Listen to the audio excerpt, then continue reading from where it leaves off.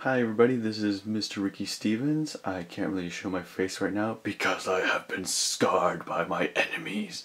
Alright, now I'm just kidding. And I'm also not going to be kidding around this much because this is going to be more of a tutorial video. It's something I wanted to be doing for a while. I wanted to really showcase my skills as an artist. I've just mostly been showing my skills as sort of a mid-core gamer, I would say, and showcasing, my personality, and I'm really starting to I wanted to get more into using my art as a way of communication or import it more into my videos. So right now, this is something I've been doing, this is a concept of what I've been wanted to do for a while, ever since I really have started to be upgrading my skills and getting better at art. I really wanted to showcase how I've been doing, because I believe that art is a process. I believe that it is a very long, tedious task that will take years to master. And while you are mastering it, you will learn different styles, different skills, different just ways of showing or creating imagery. And to help improve yourself, you obviously need to look at other artwork and try different styles. I've tried watercolor, pastel, charcoal, sketching, which you're going to see here today, computer art, and my top three favorite styles are definitely, number one is computer art, because it's really quick to do. You can create some awesome stuff that would take absolutely maybe months to get on paper. And then also my second favorite is sketching, because it's very quick, simple, and you can get some good ideas down. And then of course watercolor. Watercolor is more of a professional like for me, because it really creates a good look for it. You might have your own likes. If you're an artist and you're watching this video, tell me your favorite artistic style, your artistic medium. What's your favorite? Do you like ink? Do you like watercolor? Do you like pastels? Do you like computer art? And if so, what kind of computer art do you like? Do you like starting from scratch animation, or taking a photo and editing it? There's another art medium, photography. Do you like photography? Put those in the comments section. I'd like to see, what's sort of the more popular medium today.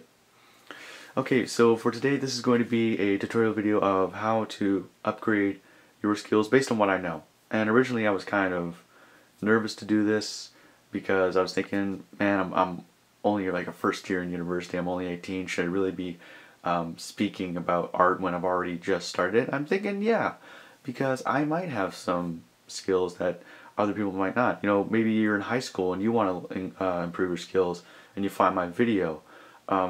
Maybe, my video will help you. Or maybe you're an older artist. Just hang on my Macintosh for a second there. Maybe you're an older artist and you want to improve your skills a lot more, or you're just still working on it. And you find this, you might find something that you didn't know, or you might learn a couple things. So, yeah, so that's my rationale right now. I hope that I can teach you guys something. Right now we're going to be dealing with sketching, and most of this is going to be tones, values, and highlights. And a lot of the stuff I learned from my illustrations teacher. I've already learned a whole bunch of great stuff, which I will now pass on to you. And I also have my own experiences and my own technique that I will also be showcasing to you. And we're going to do that a little bit later on. I would love to showcase my true and tried, wait, scratch that, reverse it, tried and true technique. I just want to also add that my camera here, it's a DSLR camera, Canon T3 Rebel, and it only records like a certain amount of video at a time. I think 14 minutes of video at a time. So after like 14 minutes it'll stop. So if you see any breaks in the video, don't be alarmed, but it doesn't matter, because in the editing process I'll probably speed up some parts anyways.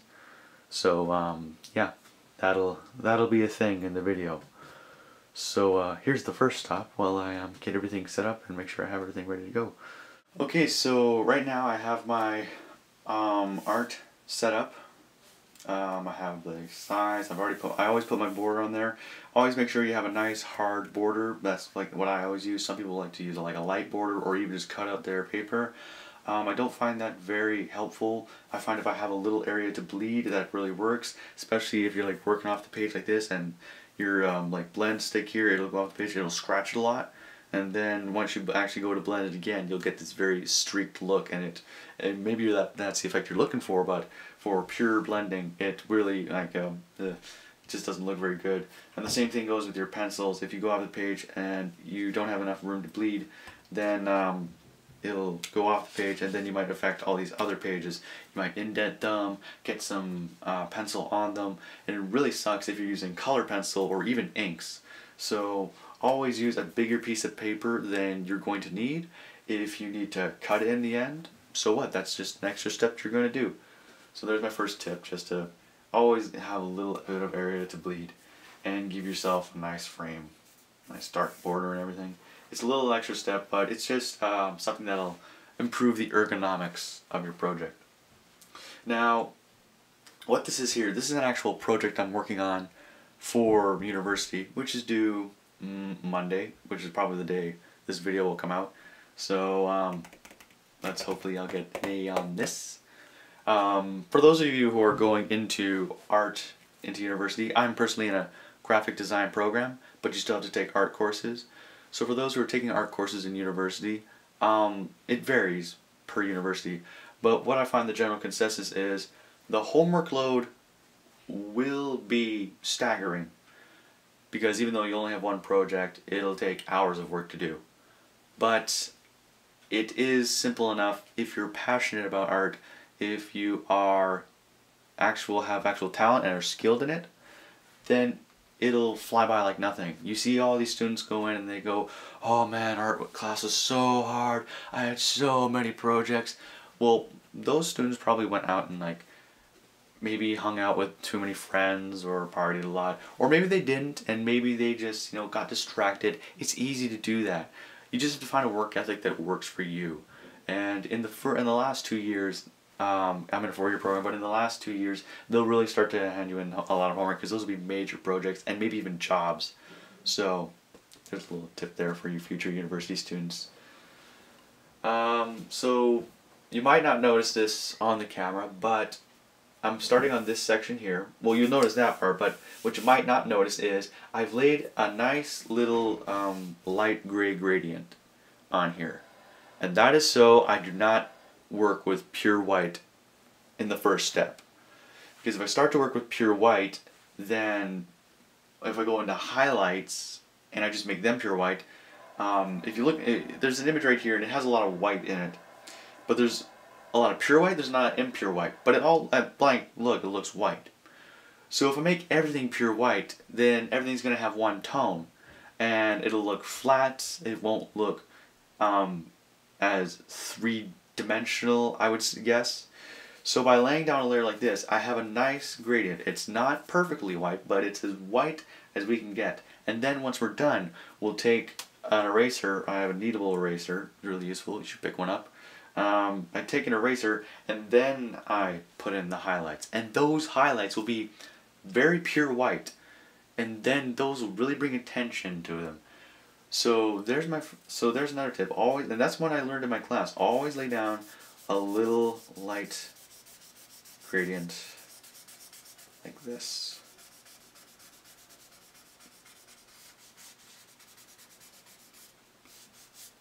Another thing I also wanted to say is work in sections.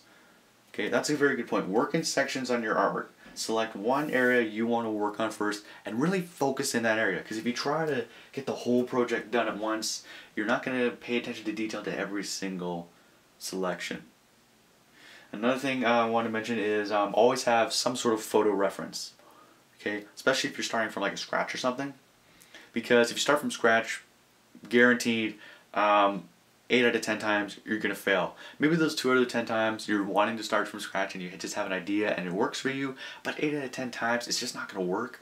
Have some sort of photo reference to look at, some sort of style you want to emulate. Once you find your own style, then you're going to get a lot better. But for beginning artists, always have a photo reference until you start to figure out your own style.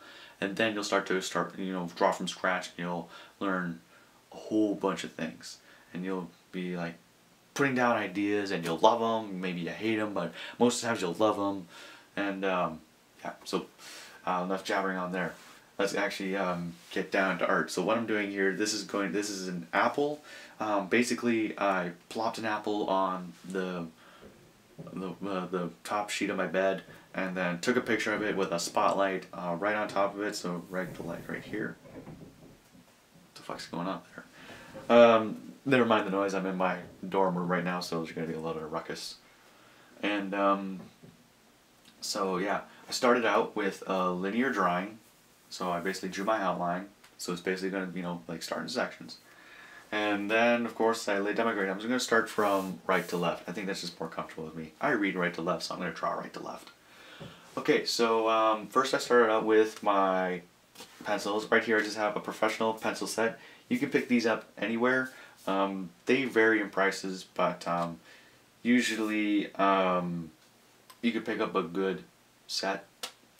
Really all you have to do is just, I don't know, just take a piece of paper and like maybe test them out or something.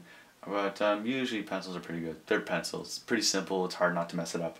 Really all you want to look for is sort of what range of pencils you have.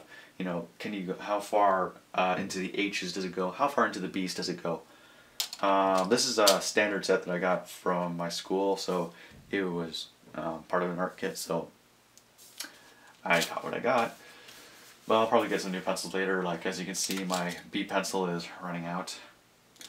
So when I started off with a 2H pencil, and I just laid down quick gradients. Then I took my blendy stick. When I buy blend sticks, I always buy two ones, one fat, one small. Fat one's for a larger area, small one really gets into the details. So, and as I was doing this, I always go in an up and right motion to cover all the area. Hold it on its side. You'll get the most out of it.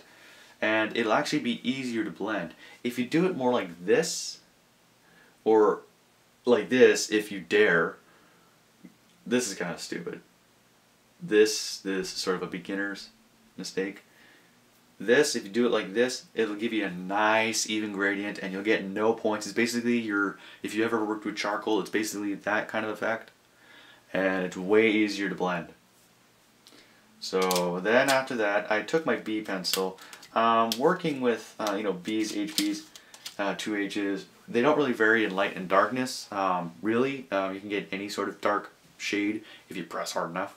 But it is true that like the higher B's you go, the darker you get, because those are a softer lead, and they'll really let out more pigments and more graphite. The H's are really hard lead, and they'll let out less graphite and less, whatever. And so they'll give you a lot sharper. They're a lot lighter tones. But really, you can if you do enough layers, then you'll get a pretty dark color. So I just started out with my B. It's sort of just a standard pencil that I personally use, just a B pencil. And I really just put in my tones and shades. Now I'm going in layers, so right now this is like the first layer, and then I'm going to go here. And then when I'm done, I'm going to go through and edit certain areas before I put in the tones and highlights. So this is basically the first step. Putting in basically your basic tones, basic tones and values is what I'm trying to say. Start out, I'm going to look at my image, I'm just going to put in basic shading. Never use hard lines. Always use soft lines. Hard lines are basically only for the border and any actual hard lines that are in the image, but you never really want to work with them when you're dealing with shading. Hard lines are your worst enemy.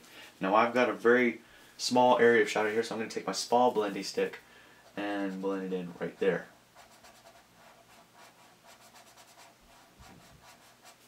And there. Now, at a glance, it looks like a hard line. Really, it's not. In shading, there's no hard lines. There are basically differences between shades. And sometimes those differences can be very blended, or they can be very sharp. Now, they can be sharp enough to make the illusion of a hard, crisp line, but there really isn't. It's just that the gradient or the blending from dark to light is just so minuscule you can't see it. Okay, so now on my picture I have a little bit of shading in here because this is where the stitching is, which is where the line is. So I gotta put in some stitching, the little creases that you see when you get stitching. So I'm gonna start by doing in the first stitch here, and what I'm doing is I'm going very, very softly with my B pencil. This is the first layer. Do not press hard. Never press hard. And I'm just going to basically do just little wisps. And I'm going to go by line. I'm not going to go like that. No. I'm going to go just very little lines here until I get the shading I want. I'm going to follow the path like that. Okay. So now I got a couple more lines right here.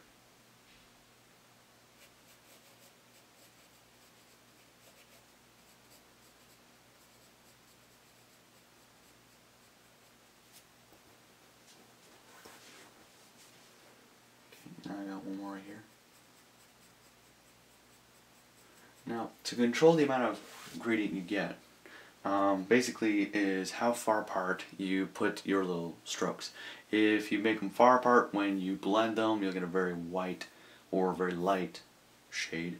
If you get them really close together, you get the full effect of your pencil. But then, when you start to hatchet shade, which some of you might already know, some of you might not, I'll show you later. When you start to hatchet shade, then you'll really get a very, very dark shade, depending on your pencil. So right now I've laid down my lines.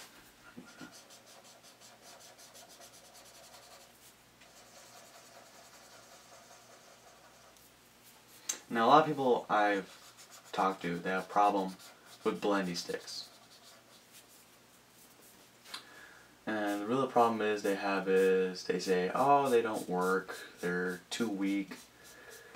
No, you just gotta really put some effort into it. So if you're finding it hard to blend, press your thumb right here and then just really give it a good push, and that'll give you a very long, very tough gradient, and that'll smudge it out. Then also work in the opposite direction of your strokes. You see that I was working like there, that's basically me just personally just laying down my gradient before I smudge it out. But for blending everything together, go in the opposite direction of your strokes. So if they're horizontal, you stroke vertical in this direction. Okay. Now for these ones right here, these are lines. Okay, so these are lines, and I need them to go up this way. So obviously I'm going to be going up, up, up, up. I'm not going to be going in the opposite direction because I don't need them to smudge. But I will be going over them softly so they don't have any hard lines. Now I'm just going to go over this one, and this is a very light one, so I'm not going to put much pressure on it. And then I'm just going to spread it out a little bit. Okay, now we're done. I'm just going to go over it once with a quick swipe, and that'll just lay like a blend. That'll get rid of any sort of high contrast colors. Because in my photo there, there's not a lot of high contrast colors. Now I just need to blend in here. And now we're done that section right there. And we got this entire thing to go. So let's get started. So this will be sort of like those breaks I was talking about, where I'm going to break and then speed up the footage. So enjoy some speed art. And I'll be back very soon.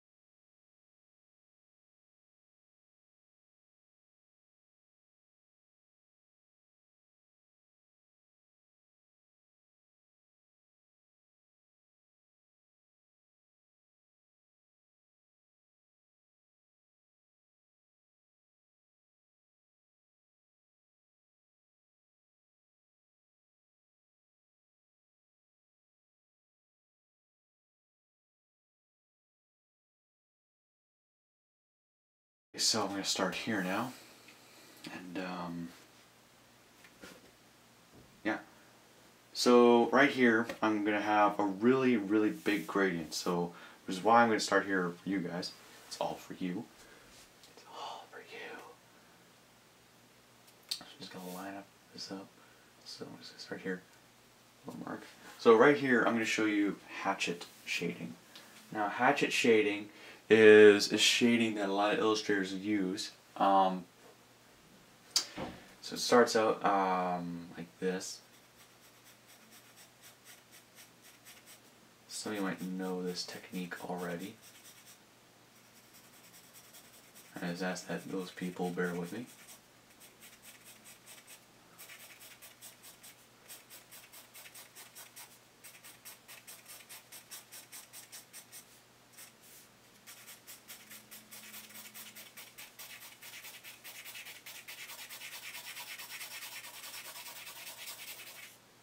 Okay, so there's that.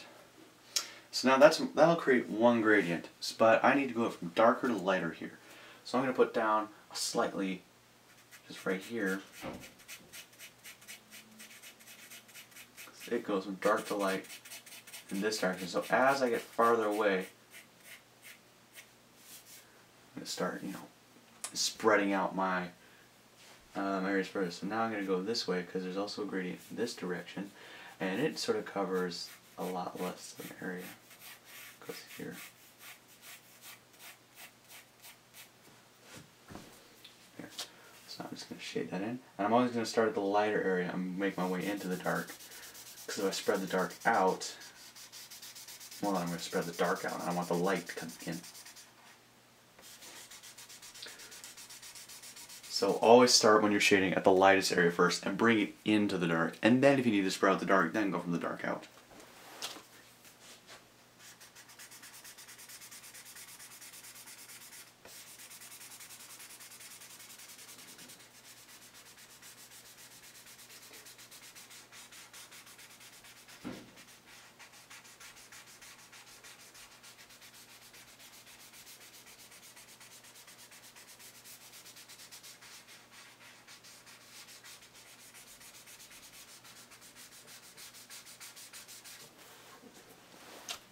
So now you see I got a nice gradient there. And I'm just going to go in it again, just to get in some areas.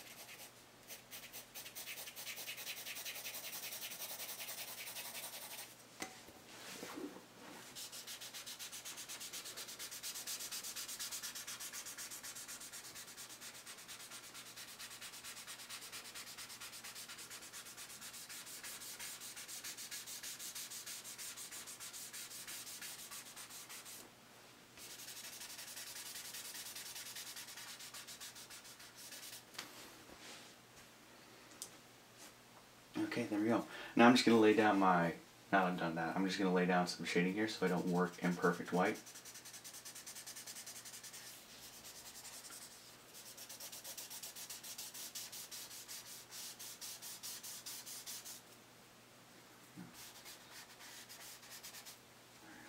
Okay, so now let's get started on that part. That won't take long.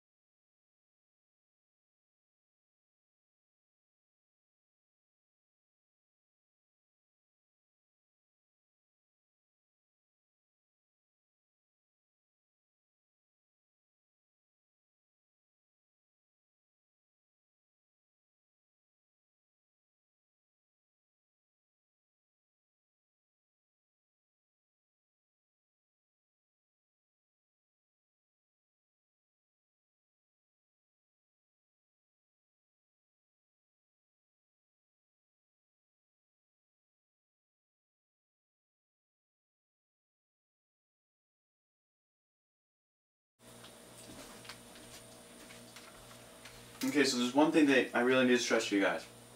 Do not work continuously. I've worked on my art for a while now. It's been like 2 hours. Don't continuously work. It does nothing but bad for you. You'll start to feel angry at yourself that you haven't finished it yet. You'll become bored. Your body will become sore. So just take a break. Have a nutritious snack. And just do some stuff. You know? Anything you want. Play a video game. Watch some TV. Dance in your underwear. I don't know what you like to do. Hell, I might dance in my underwear. That sounds kind of fun. Oppan Gangnam Style. Gangnam Style. Oppan Gangnam Style. Gangnam Style. Oppan Gangnam Style. Hey, sexy lady. Oppan Gangnam Style. Hey, sexy lady. Okay, that was a thing. Now that we're done that, let's forget that ever happening. Get back to work. But that's an important lesson. Take a break once in a while. Have some fun. Okay, so after that break, we are now going to finish off this last bit here, and then we're going to start on the apple. Hopefully, we'll get this done in around under 20 minutes. We've probably already gone over the minute right now, if my editing skills are up to par. And if not, well, it's been a long and treacherous journey, and I thank you for staying with me. And don't worry, the next steps will be coming up soon, once I finish this all up, so enjoy some more speed art, which should be like, I don't know, a minute or so.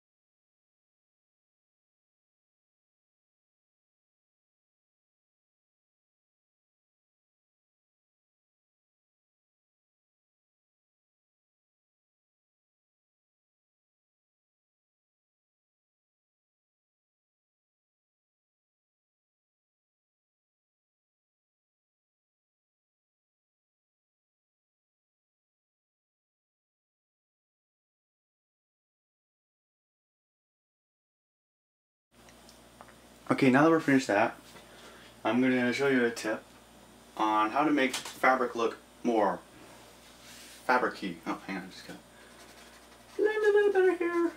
Got a little too fast, carried away. This is how, I'm going to show you a little trick of how to blend a little, not blend, god damn it. Put more texture into the fabric. Because this, around here, this is fabric. And fabric, as you know, is made out of fibers. And in the picture, you can, if you look closely, you can see little individual fibers. So, to make it look a little more like fabric, what you do is you take a 2H pencil, like this, okay? And look at your picture and look at where you'll see little faded lines of where the fabric is. Now, the lightest touch on the side, using this, I showed you earlier, just run it down and make nice little shades. Like here we got some heavy shading here with the fabric, so I'm going to run it from here.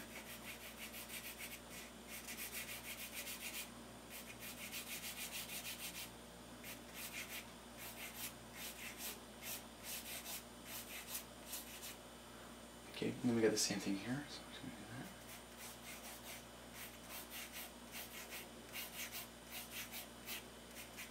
that. Okay, we got some here. Only do it when you can really, really see them.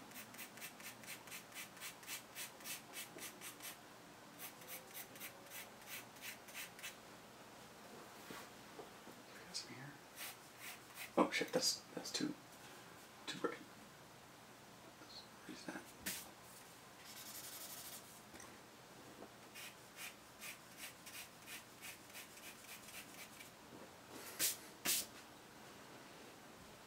See, now it's really starting to look like fabric. Okay, so now we got some more down here. One more up here. Okay, so just keep putting in those fabrics. These little fibers make fabric. Put them in the areas where you can see them on your actual picture. Don't assume where they are. Because if it's not seen in the photograph, don't put it in there. Okay? If you can't see it in real life, don't put it on there. Okay? Now we got some fibers coming down this way, but I notice here that there's a lot lighter, so I'm just gonna go very light.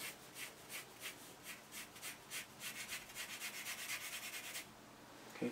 But in here, I can really see them, so I'm just gonna do this.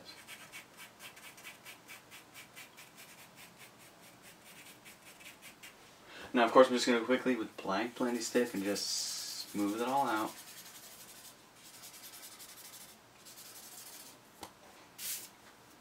Okay. So now, if you look at it, it looks quite a bit more like fabric. Well, you may not see it very well on the screen here, but it looks a lot more like fabric. And if you do that, take it very lightly, and then in some areas, if like I go here and maybe just blend it in a little bit.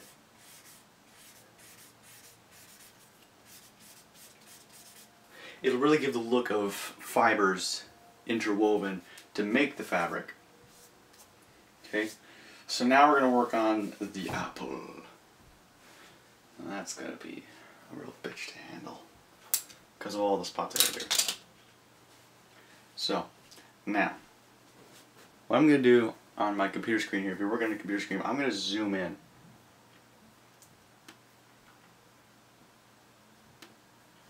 So I'm going to just go Command plus. Okay, now I can see all the little intricate pieces of it.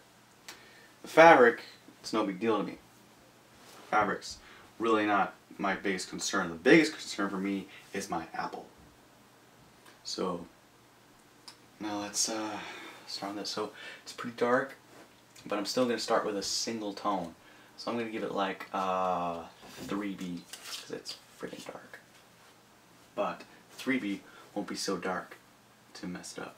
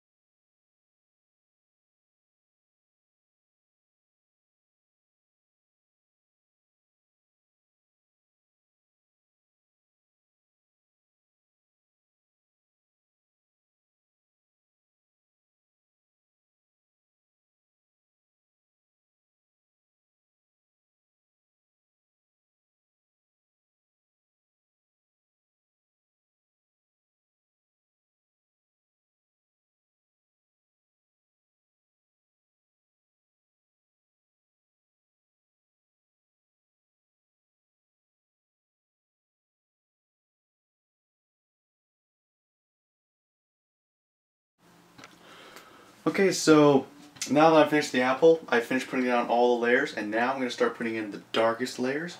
So I'm going to be really highlighting all the darkest layers on the fabric, Then I'm going to be putting down the brightest layers, like putting in the highlights, both on the apple and on the fabric.